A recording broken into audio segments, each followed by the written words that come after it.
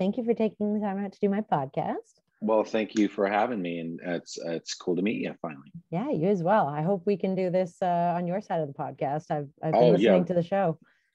yeah. You know what?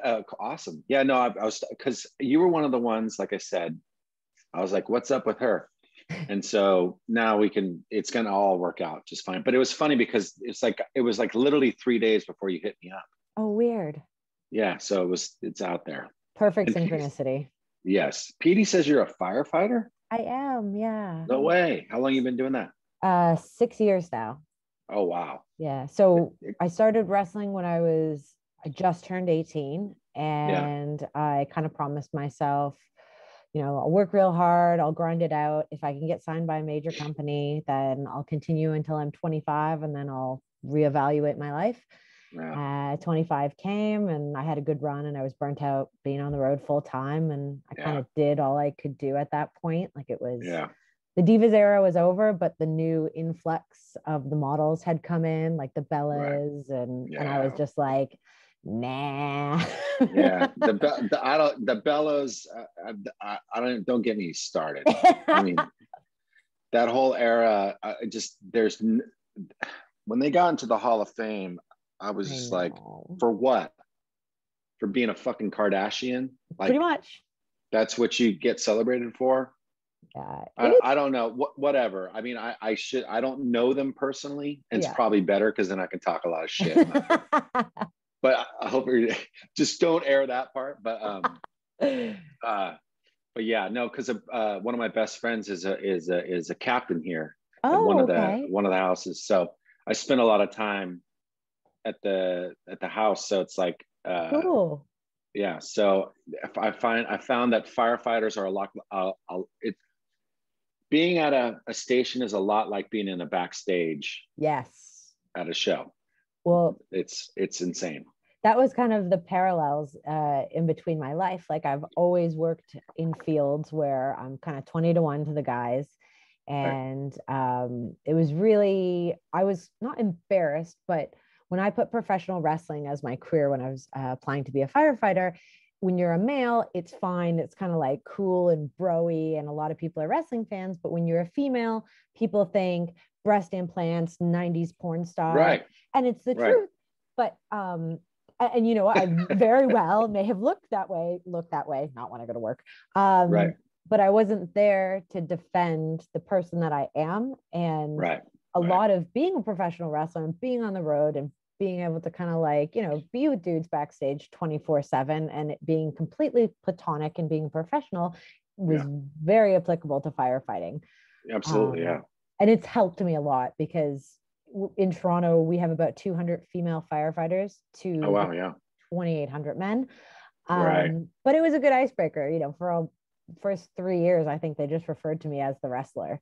So it helped in that aspect. But so where do you live? I live in San Francisco. You live in San Francisco. Okay. Yeah. Do the guys work 24-hour shifts there? Yeah. So, but they don't work that long. They have, I think it's only 10 or I think maybe 2 weeks out of the month. Okay. So, because I was going to actually do the training. Oh. But the pandemic hit. Because he's like, just dude, because it's my buddy Dustin. He's like, just come and just do this with me. And so like that, the lieutenant of San Francisco called me up and said, "Hey, I heard you're interested in it." I was like, "Yeah." Wow. He's like, "Okay, we'll set it up for you and all that stuff." It didn't help that I, play in a band that a lot of people knew about. So it helped. It totally helps. So, and I was going to go do it. And then the pandemic hit. Oh, wow. So is that something you're going to consider moving forward? Now that I'm pushing 50 and I'm kind of like, well, I'll be 50 this year. It's something I kind of want to challenge myself to do. For sure. But, it's like, as I'm sure you probably know, the older you get, the injuries that you've collected along the way. Because I had back surgery when I was 29. Oh, Jesus. Yeah. So, and they had to take out 2 discs had ruptured. And so they had to basically take them out. So I lost basically like an inch off my height. Oh, wow. That sucks. And then now, like where I'm at, I've got 4 bulging in the lower 4 bulging in the neck. I got 2 places where there's no discs. Yeah. And they're just hitting and it's bruising. So there's a lot of pain and stuff. Wow. What led up to the rupturing of discs? I think just being an asshole. Yep, I got that one. Just, jumping around on stage with a 50-pound guitar for an hour and a half in bad shoes. Yeah. And plus I lived pretty hard. Okay. For, the first sort of till I was about 21, just when I kind of smartened up. Okay. So I kind of went for it. Yep. So I wasn't really taking care of myself, jumping off of buildings and just doing stupid stuff, running away from cops, just doing things that like, I'm glad my kids don't do. Do you have good kids? Are they well behaved? Just you. Well, not as you asked that, leave me alone. What's that? Don't talk about it another time. But yeah, they're good. They're genuinely pretty good kids. My oldest his name's Wolfgang. He's 13. He's super smart. Very, very how would you say it? He's got like he can figure things out. Okay. Like puzzles. He's just very attuned. Okay. He's very like hyper intelligent. Right. And he's kind of the quiet guy that kind of sits back and observes. Whereas my youngest, he plays drums, so he's got that mentality. Right. He just wants to whip out his wiener and go crazy. You know what I mean? So, and he's a lot like me. I was gonna say so. Yeah. So except for I play guitar, but he's very talented as far as like with rhythms and things, and super smart as well. So both, I'm happy to, and I know they're my kids, so it's kind of like, well, they're both super smart. I mean, that's what every parent says, but they're actually legit super smart kids. They're very wise, so they can figure things out. Soren, I think, would be more of like me, where we're very emotional. So if we get hot, we get hot. Right. You know what I mean? So, and if we love you, we fucking love you. You know what I mean? We want to snuggle. I like that, but then I'm a lot like that, to be honest, because I'm like pretty severely introverted. Like I'm a fake extrovert. Like I can play the game, but really I have a few people in my life, and if you're in my life and in my inner circle, you're everything to me. And as a general rule, I don't like people. So what sign are you? Are you a Scorpio by chance? I'm an Aquarius. Yes. January baby. Yeah. What about you? Yeah. I'm Virgo. Okay. So I'm a lover. I'm very organized, but I got piles all over the house. Okay, organized mess. Yes. So how many wives chaos. Are you on then? I'm 0 for 2. Yay! Me too. With husbands, but no wives. Well, I mean, that's always been a challenging part for me, Yeah, me too. So I think I've always done very well in my professional life, and I have a beautiful, healthy, intelligent, psychotic son. But I think I fall in love fast and furiously, and I don't look at the bigger picture. So here I am. Yeah. I mean, but I feel like every one of those situations, because one was only a couple years, and that was when I was in my 20s. The second one lasted about 14. Oh, okay. And then where the 2 children came from.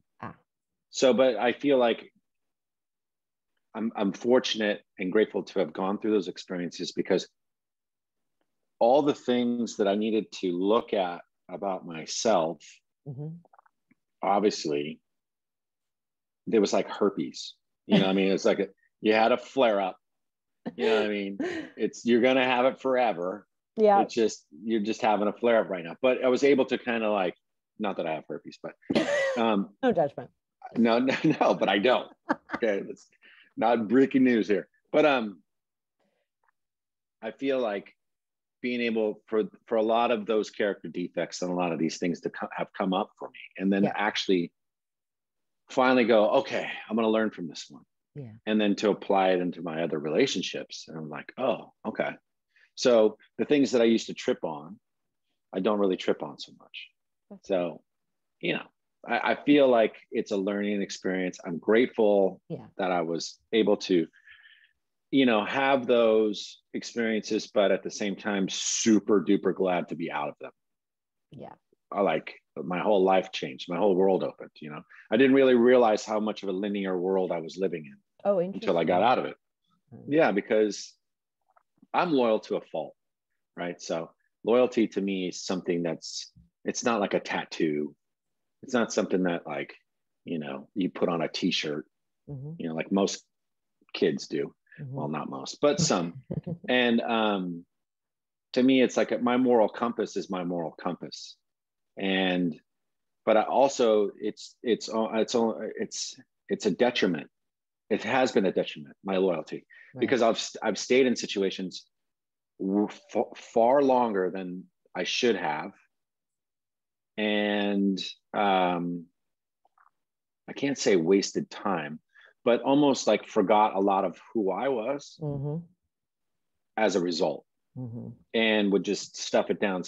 And then what would end up happening is I would just end up blowing up, which is no good for anybody. Because like I said, I'm kind of I can be a hothead if I'm not taking care of myself, you know? Absolutely. Well, that's the burying and not dealing with shit. If you're a busy person, like you've been in a band, well, multiple bands, and you have your podcast and blah, blah, blah.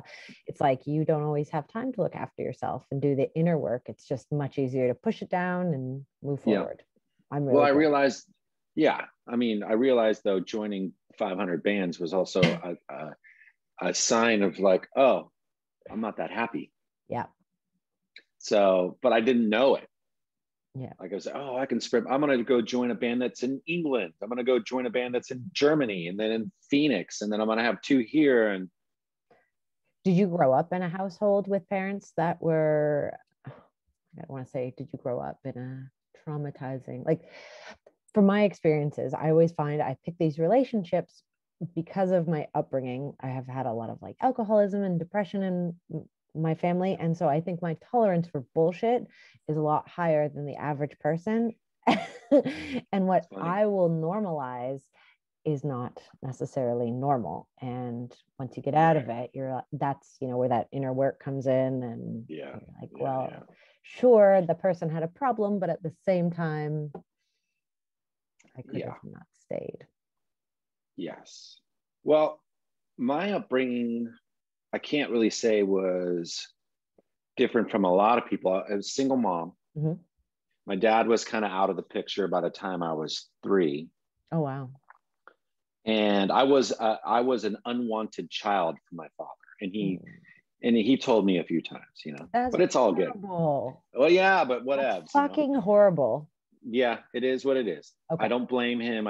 It's like whatevs. Okay. So my mom was a Danish immigrant. So she's straight up. She was, when she just passed in 2020 in October of cancer, but she battled it 3 times. 3rd time she lost. I'm so sorry. But no, it's okay. But so my mom grew up in Nazi occupied Denmark in World War II. So she was like 4 when it was really going off. And so her brothers fought in the resistance, and the Germans came and took their house and the whole fucking thing. So she saw stuff that I don't really want to get into, because so when I hear people talk about their fucking trauma, go fuck yourself. It's like, you know, and I'm not trying to downplay anybody else's experience, but when you're 4 years old and you're seeing somebody get their head blown off, 100%. You know, that will shape you. 100%. You're completely desensitized to, well, it's not normal to see that. That's the bottom line. And that's kind of where my family's, my dad's side, they're Polish. So my grandparents were in Nazi Poland. My grandma was sent to South Africa when she was 14 with her twin sister. Oh, wow. And, you know, she never told us anything, but as a woman myself, knowing, you know, being in military, being in, you know, a war-torn country, there was probably a lot of things that happened to the women in that time that a blind eye was, say so. That a blind eye was turned to. So, you know. Yeah. I mean, I think that's only just now kind of starting to change, honestly. Oh, truly. Yeah. Like, you know, Which is, go ahead, sorry. Oh, no, I was just going to say, myself being a female firefighter, you know, it's 2021. I work for the third biggest department in North America. And I've had to fight fucking tooth and nail for my place in the department. Like, I've got a really good crew, but there's things that are not balanced for women. There's a lot of old guys on the job that are soon to retire, and they still see it as a job that is not, it's not a place for women. And it's only because of mentality. Like, I had to write all the same aptitude tests. I did all the same physical tests. There's no test for women and test for men. I did the same interviews, and they still choose the top 50 candidates, and you only become a gender once you have your interview, which is the very last step. So it always baffles me when they take that kind of like, oh, they're just trying to hire visible minorities and hire a demographic that reflects that of the city. Well, that's not fucking true, because I did all the same tests all the white males did, and I'm here. But when I was pregnant, there was no handbook for pregnant female firefighters. So that was a real treat. Yeah, I bet. So I helped the women on the union develop that book at the time, because we have modified duties. But when you're a dude that's twisted his ankle or torn his shoulder, your modified duties are different than what a female firefighter who's pregnant can do. Like, they want you to go sit in the chief's car going to a fire. That's all well and good, but you're still sitting in a hot zone where there's like smoke and, you know, you're exposed to toxins. So it's really hard to be pregnant and be like, I would like to fulfill jobs. I don't want to just sit on my ass and eat donuts, but I can't be at the fire. So it was very relaxing. Well, you know, well, here's the plain truth. Like, and this is what I always, always with the gender thing, and it doesn't, I don't really swim in any of that, but, and I don't really, you know, you guys make life, you win. So that's kind of where I'm at. You know what I mean? It's kind of like, I can't do that. You can. I like you. So, that's just plain and simple. That, you know what, right there. But that's just common fucking sense. You know, and everybody has common sense. Well, yeah, but I think people want, it's so funny because when I was a kid, I didn't want to be labeled. I didn't want to have this. I didn't want to have that. Now everybody's screaming about, you know, identify me as I want to be identified. And that's all well and good, but that's not, I don't know. I just feel like I'm a fucking human being. And so are you. And so is that person. And it doesn't, so to me, like the color and all that stuff and creed and which God you pray to, or who you want to fuck or whatever, I don't care. It's none of my business. It doesn't really matter to me. Like, that's not, I don't think that's what makes you are who you are. I agree. You know, and I think that when my mom, and being raised by her, and you know, Denmark's very liberal. Yeah. And she always taught us to kind of judge people on their merit, you know. So, and where we lived was very multicultural. There was Blacks, there was Mexicans, there was Vietnamese, there was us. I mean, we were one of the only white families, because it was low income housing. Okay. So there was the Baileys, and they were Irish Catholic. So there was like 40 of them, because they breed like rabbits. And no birth control. So they don't believe in it, right? So, you know, the thing for me was, I kind of feel like even though we were all poor, it was a level playing field. So, you know, it wasn't, it was kind of a really, you know, until I got out of it, I didn't really kind of look back and go, fuck, that was fucked up. Yeah. You know, it just was my existence. But when I think about it, like, those experiences shaped, obviously, how I think, how I act in the world. Mm-hmm. But the challenging part, becoming like a father now, is like reminding myself that my kids' experience is not going to be anywhere near my experience. Right. So I can't parent from a place of like, like my youngest is 13. And when I was 11, I went to juvenile hall for the first time. Wow. So he hasn't done that yet. So I already win. You get what I'm saying? Yeah. I guess. So He's just playing video games and hanging out with his homies, and Yeah. that's cool. And he, plays guitar and, does his thing, and that's totally fine. So I feel like, because as a parent, and as I'm sure you could relate, you want your children to do way better than you. That's all you want. And have a better life. Yeah. And then they live in a nice house and in a good city and go to a nice school. Mm-hmm. And that was, as a result of like years and years and years and years of touring. But, not that I did do it alone. Yeah. Because, obviously their mother works and has a job and provides for them as well. Mm-hmm. So, but they're not going to have my experience. And right. So to parent, no one gave me a book and said, well, this is how you do it.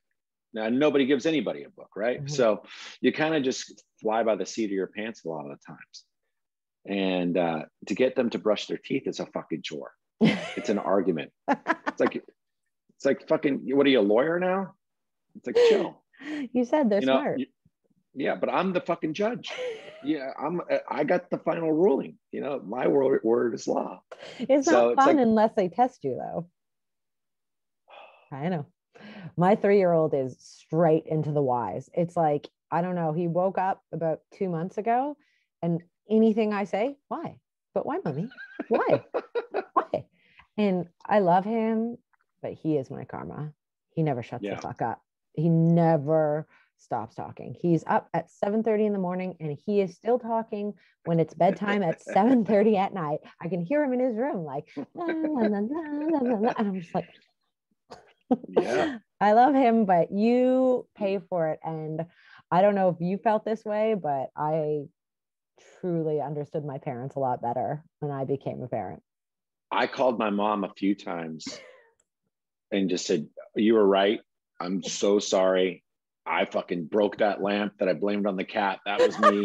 I always knew that, Lars. What I mean? But, you're finally copping to it, being accountable. Yeah. But, the good thing is that I didn't really have much of a childhood. So having these guys has really kind of made me relive it. That's cool. So I feel that way too. Like taking them to go see pro wrestling, for instance. Yeah. Like that wasn't, always an opportunity for me. Right. So I would have to go make my own way to get to see shows, music shows, any kind of entertainment that was always on me. Like nobody like grabbed my hand and said, come on, let's go. Mm-hmm.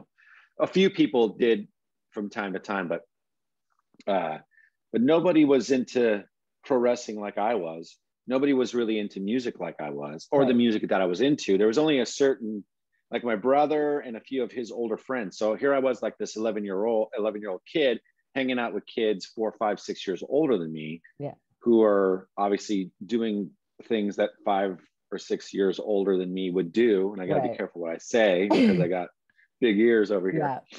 And so then that was kind of the pathway for me to kind of start experimenting with those types of things. Right. And with that, for me, like came a lot of trouble.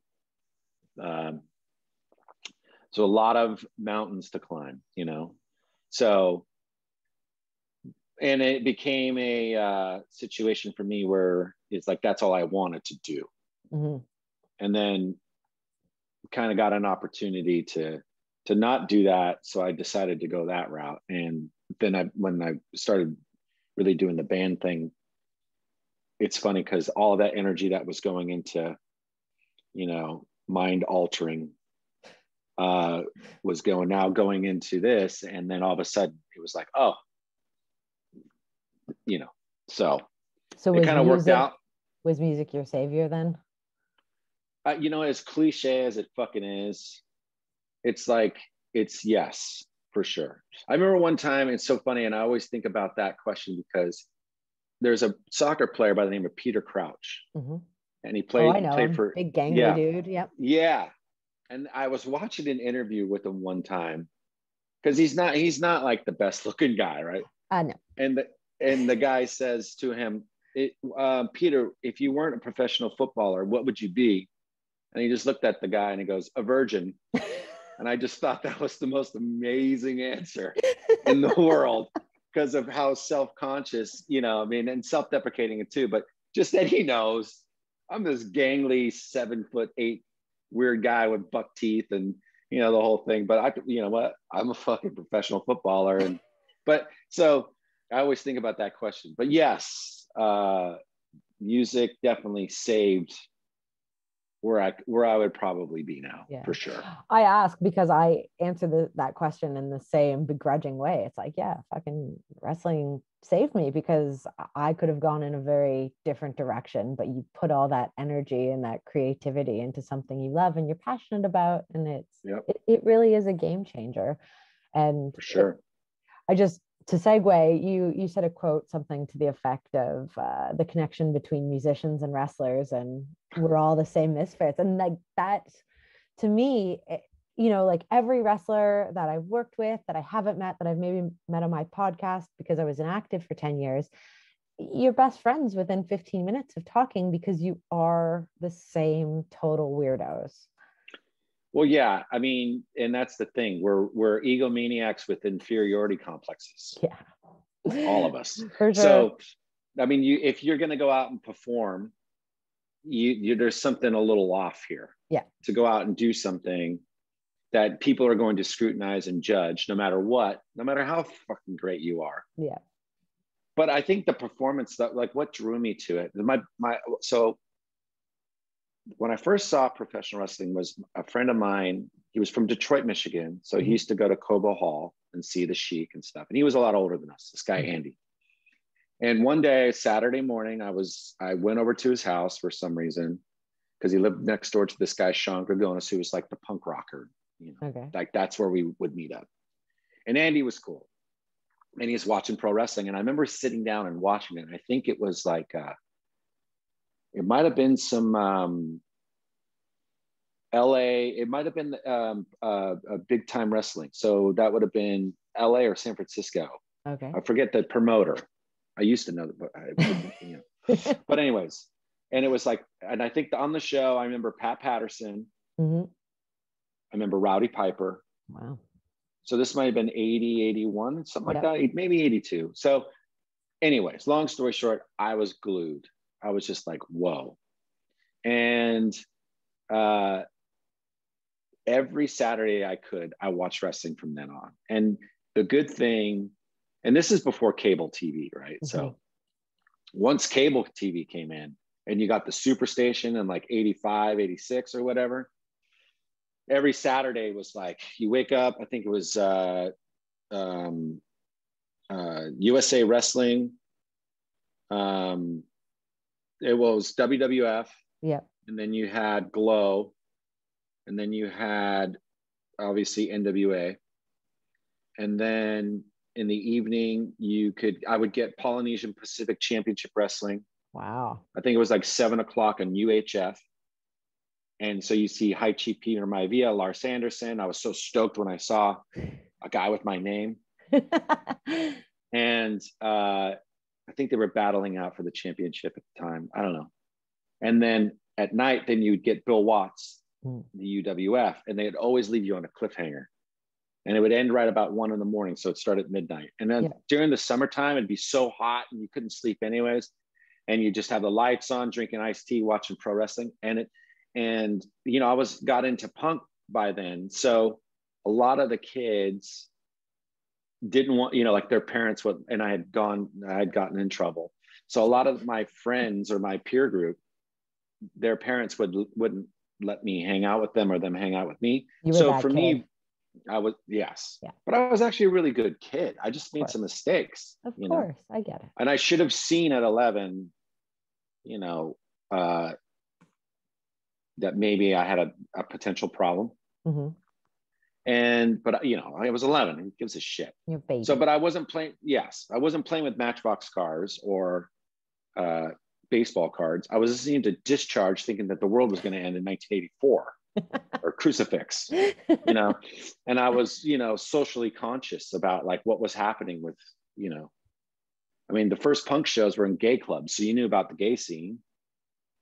You know, all my friends were either Black, Hispanic, or Vietnamese or whatever. So there wasn't really that there. Right. I don't really truly think I saw like what the world was really like Yeah. until I kind of went out of my neighborhood. And I kind of started to see like these things like racism and sexism and, and which every single human being has had scuffs with, in their lives. But so I didn't really kind of start seeing all that. So I went in, and how I went in was pro wrestling was kind of like my mom and dad in a lot of ways, like the Ramones were, or GBH, or the Business. Wrestling was like, something, to watch on TV. Ric Flair coming up and doing promos, Dusty Rhodes, Manny Fernandez. I wasn't really a Hulk Hogan guy. I was like more of the heels. Yeah. Wasn't really an Ultimate Warrior guy either. I always liked the heels. I always liked the, $1 Million Mans. Oh yeah. I always like, that kind of Kamala. Wasn't really a big Boss Man fan. I remember him when he was it Big Bubba? Wasn't he Big Bubba? Yeah. And then loved the Midnight Express, loved Jim Cornette. Jim Cornette, when I finally got a chance to meet him was when ROH was running a show. I guess is when WrestleMania was in Atlanta. Mm-hmm. And so ROH was running the old spot where the WCW Saturday Night was. I forget the name of the place. And I was with Punk, because Punk was still wrestling at the time. Mm-hmm. And we went to this, like, it was like a fan fest, and I met Jim Cornette. We hit it off. And I was just like, he was such an easy guy to talk to. Yeah. And of course, he's a wrestling super brain. He's like the super computer. And we were just talking and hit it off. And it was just so cool that he was such a regular guy, but like most guys were, Yeah. But even I hated Shawn Michaels, fucking hated that guy. But when I met him and did some time with him, probably one of the coolest dudes I've ever met in my life. Really? Yeah, super nice to me. I was in the back. Arn Anderson's fucking there, just kind of with a solo cup, just won't say hi to me. He's fucking. And then finally, like we go. It was Punk won the IC belt from Regal, mm-hmm. and it was on a Monday Night Raw. So I did the loop with him and Kofi, and Punk wants to throw a little party. So we go to this place called Giordano's. It's like a deep dish spot. Okay. Arn comes, and he finally comes up to me, and we start talking. And and I'm singing, like he asked me to sing a song, and I'm like, fucking Arn Anderson's asking me to sing a song, like just a cappella. So I start doing Roots Radicals to him, and he's like tapping his foot. He's like, all right. And then we became friends. And I was like, fuck, I'm hanging out with one of the Four Horsemen. You know what I mean? That's so funny. One time in Japan, me and Flair were next door neighbors. We were at the same hotel. Yeah. And we always run into each other, like coming in and out of for whatever reason. His lobby call and my lobby call were the same. And he's super gracious, nice guy. And I'm just like, fuck, it's Ric Flair, So these are the guys that, like, when we played Madison Square Garden, I wasn't stoked because, Kiss played there or whatever. I was stoked because that's where Snuka did the, top rope, top of the cage, on the Morocco. Because I saw that, and that was like visually, like so stimulating to me. Like that's what I wanted to do, was.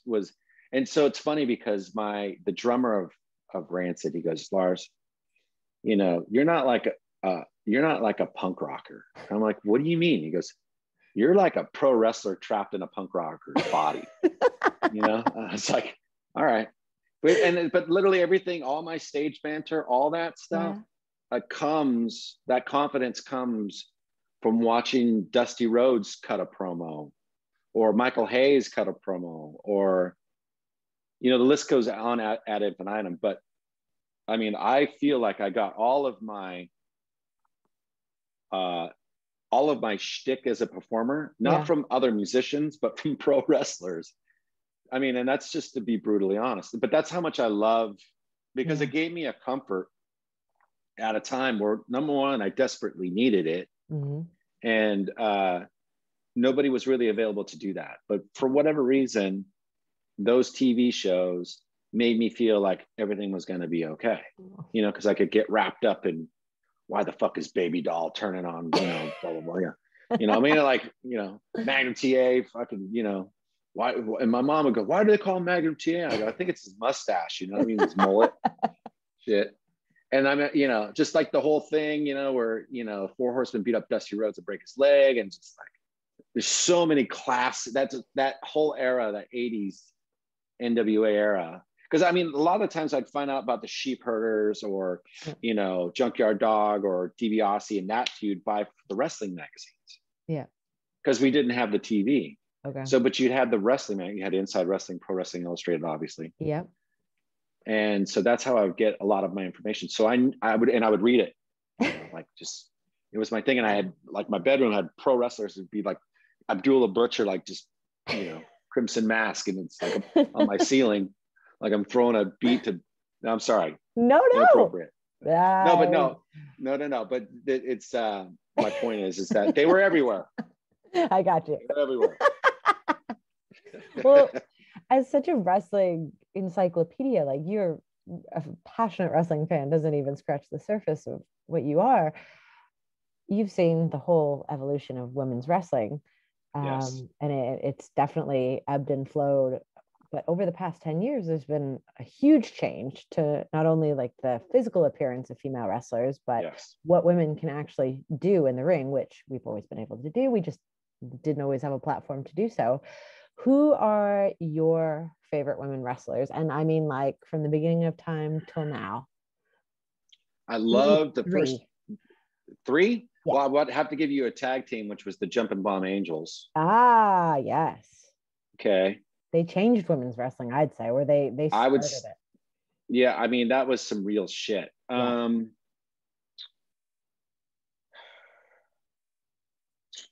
I mean, this is tough. This is like, you know, 3 top favorite bands. Well, you can elaborate. I don't want to. I loved. I really loved Moolah. Honestly, I know that they're both. What's not to love? Well, to me, she just went in there and she just handled business. Yeah. It was like an angry lion. And it, you know, and I mean, and as you said, like, you know, the way that it got sort of scoped, you know, was this, you know, more about tits and ass. Yep. And like fashion models or what do they call them? Like yoga athletes or whatever. Yeah. And then they throw some tits on them and then say they're a wrestler. And it's like, no. But Ruby Riott is definitely, I think, one of the best. I love the women's stuff now just because it's actually taken serious. Yes. And sometimes and not to put it in a gender thing, but I'm going to because I'm a fucking wrestling fan, but sometimes it's more entertaining than the men's shit. Right. For sure. And you can tell who's been trained by who, and you can see like who's been through William Regal's hands or Fit Finley's, you know, or a host of others. So, and the more and more that, you know, because I am such a wrestling nerd, I would look into the background, who trained them or who, and then you kind of start to see the styles. Like for you, for instance, like, it's not like you go in there like, you know, you go in there like, let's go. Yeah. Right. So, and that's what attracts me to a female wrestler. It's not necessarily her looks. Right. It's, I mean, you know, I'm a man. Okay. I get, you know, I know what an attractive female looks like, but my point is like, it's not just that for me. It's not just like, wow, I want to fuck her. It's not about that. It's like, it's more or less about like, you know, what is she doing in there? What's her mechanic? Jordan Grace is another one. Yeah. Badass. She brings the intensity. For sure. You know, and there's so many, and I think, and I love the fact that they look like women. Yes. You know, it's not like this plastic.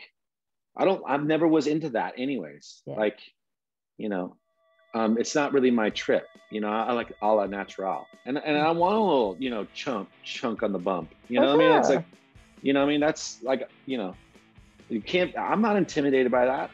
You know, whatever. Put that on a t-shirt. Yeah.